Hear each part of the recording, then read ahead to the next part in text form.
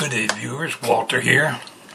Sat here tonight and wrote you a little story. I wrote it down rather than try to remember everything, because I'll leave half of it out sitting here trying to tell it from memory. But I just wrote the story and I haven't edited it or anything, so I'm just going to read it to you as unedited. So I'm sure I'll mess up with some of my reading here, as my eyes ain't that great today. But the title of today's vlog, or story, today's vlog includes a short story. I don't know how short it is, it's about 3 or 4 pages long. But the title is, I Remember the Great Space Race. The setting for today's story is Brevard County, Florida. In 1958, when I turned 10 years old, I had only moved there the year before in 1957. Not much is to remember from that time other than memories of playing and roaming the neighborhoods of Eau Gallie, Florida. I do recall the fun we had fishing from the causeways along the Indian River and piers and places such. We had all kind of little fishing holes we would go to. And in fact, that was our biggest hobby, was fishing when we weren't in school. I remember how scared folks got when the Soviet Union launched the Sputnik satellite into orbit around the Earth, which beat out the United States by a good 2 years just to get a satellite into space. And I think they needed a satellite so they could spy on each other. At least I think that was Eisenhower's part of the race, was trying to spy on Russia.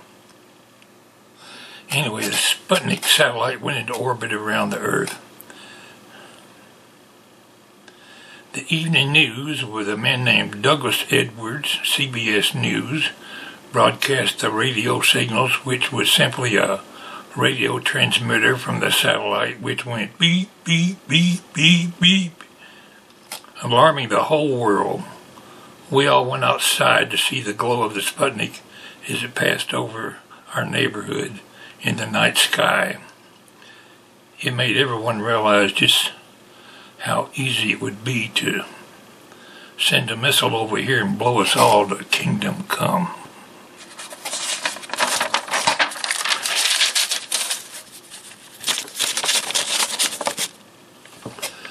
From that moment on, the space race was on to prepare for war. Folks all over who could afford one built bomb shelters to hide in when Armageddon arrived. The meaning of Armageddon in the Bible is the last battle between good and evil before Judgment Day. I guess those folks with the bomb shelters didn't realize there will be no hiding or escape when Judgment Day does arrive. In school, we were trained to hide under our desks and cover our heads when the bombs exploded. I later in life learned, while attending nuclear, biological, and chemical warfare school in the Navy, just how futile that would be. The race was on, however, and sometime around 1960, I joined a local drum and bugle corps in town and learned to play the bugle, where we marched in parades all around Florida.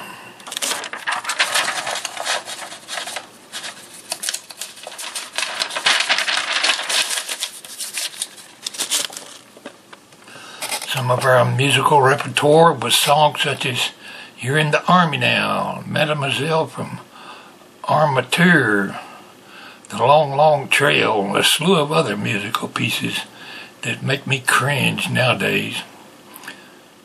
What the Drum and Bugle Corps had to do with the space race, I shall relate to you momentarily.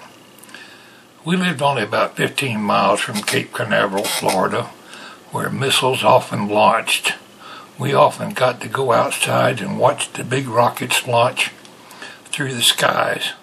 On some occasions it'd be daytime or at nighttime, but we got to see them explode sometimes in the sky when they failed to perform as designed. We all got to watch when astronauts such as Alan Shepard and John Glenn climbed into a space atop a huge flaming propelled rocket. We were all in awe of such heroic daredevils. I recall thinking to myself, you never catch my ass on top of one of them rockets.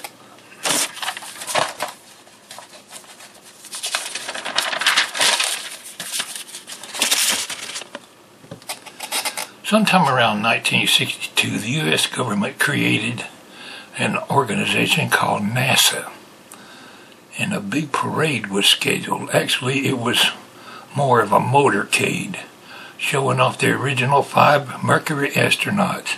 The parade proceeded along Highway A1A along the east coast of Florida. We were standing by the highway, the drum and bugle corps that is, and we played our music as the motorcade passed by, waving to us.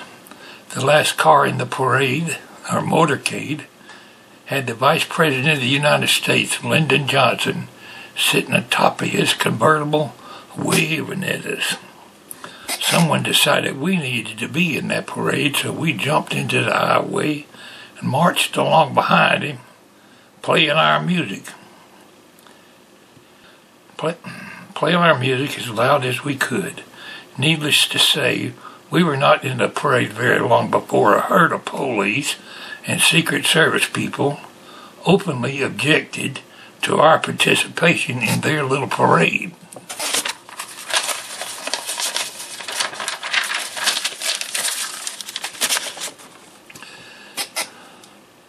Needless to say, we have come far since those days. Even to this day, I sometimes catch myself humming or whistling one of the tunes that we used to play, thinking back favorably upon those days when the space race was in its infancy. I conclude today's story as it is getting a little bit long, and I thank you for listening. Steve Pwalpar wishing everybody well. I hope you got a little kick out of my story. Y'all take care.